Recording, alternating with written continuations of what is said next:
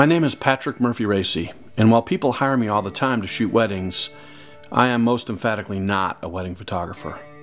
I have more than 20 years experience shooting pictures as a full-time professional. I started out in college taking a photojournalism class and worked my way up into shooting part-time at the Milwaukee Journal while I was still in school. The more I learned about photojournalism, the more inspired I became to really get good at it. Once I graduated, I began an editorial journey that took me to 4 states working in newspapers. After a few years, I also started shooting for magazines. And then finally, I began working for Sports Illustrated on a weekly basis. That period of my life was really fun. I was rubbing shoulders each week with the best of the best, but it was also difficult to be on the road all the time and be away from my wife and my family. We were all fiercely competitive, trying to get published every week.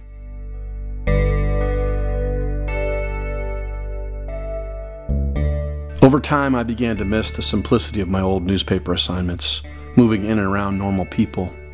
A friend asked me to shoot her daughter's wedding, and I was insulted.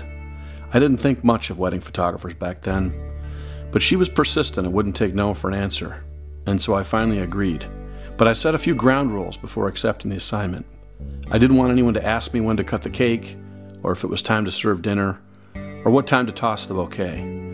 I explained that I simply wanted to document the day's events, starting in the morning and staying with the bride and groom until they left the reception late at night. It was sort of Life magazine meets your family's wedding kind of thing. I simply hung out, made friends, shot images that moved me, and tried to capture the beautiful relationships that unfolded throughout the day, which was filled with ultimate meaning. The end results of that first wedding were pretty cool. Surprisingly, I had really enjoyed myself and began to wish I could do more often. I was shocked to find others that thought my approach was something that had value, and slowly at first I began to book my first couple of weddings.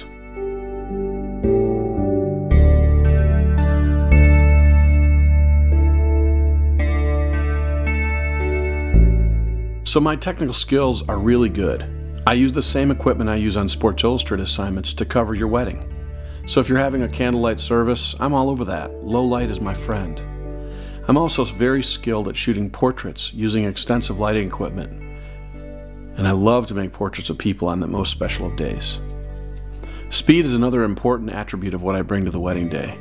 There's nothing worse than waiting around while someone fiddles with lighting or other equipment while everyone really wants to eat and be at the reception. I'm fast, blazing fast, but my quality is still high. At Sports Illustrated, we never got a lot of time with people, so you had to learn how to really prepare for your assignments in advance and be ready when the subject was, or miss the opportunity altogether. I'm extremely committed to black and white photography, and my wedding albums usually only have one color image in them. It's sort of my trademark. When you look at a so-so color image, you still have the color going for it. When you make a great image in black and white, content of that image is everything, as there's no color to help you out. It's timeless and it screams off the page of a wedding album.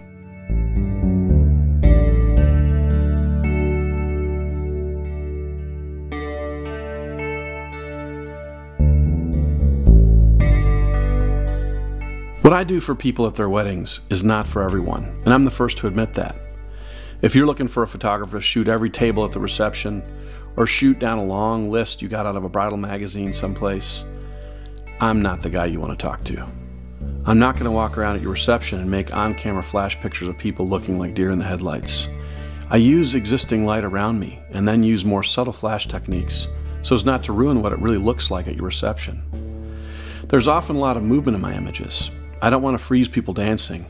You want to see more of their movement, and this gives a more natural and organic feeling to the pictures. But if you're looking to have someone capture the ordinary moments of an extraordinary day, I might be your guy. If you're looking for top-notch bridal or engagement portraits that really show who you are and who you're marrying, I might be your guy.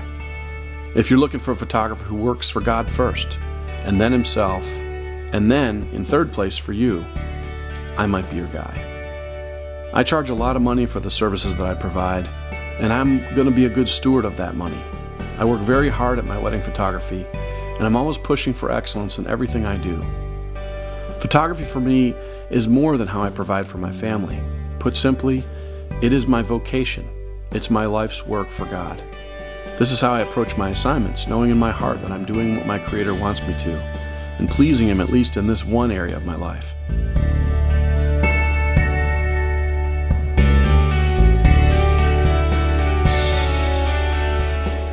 Once the wedding is over, my job is only partly finished once I stop shooting. My work is an unfinished canvas at that point, as I take great pride in designing my wedding albums myself. You select the images that go into it, but then I take it from there, and I create a masterpiece that tells a story of your day. There's a lot of fads and stuff in wedding albums these days. My albums are beautiful in their simplicity. They are big, black and white, and heavy, just like my work. They're designed to be relevant in 50 years on your anniversary, and not look outdated in 3 years. I appreciate you listening to me and looking at a few of my pictures. If you have any questions, give me a call and we can talk about what's on your mind and your heart too. I'm Patrick Murphy-Racey, but remember, while I shoot weddings, I am not a wedding photographer.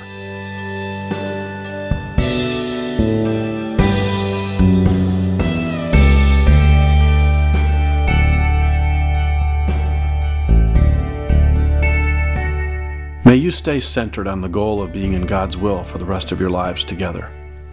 I hope to share my gifts and celebrate with you as you give all of yourselves to one another in profound love. May God richly bless you and your family, and may you find peace amid the whirlwind of planning that I know you're going through right now. My wife Ellie and I have been married for 19 years. Don't kid yourself into thinking that your wedding day is the best part of your lives together. It's just the beginning. It keeps getting better all the time.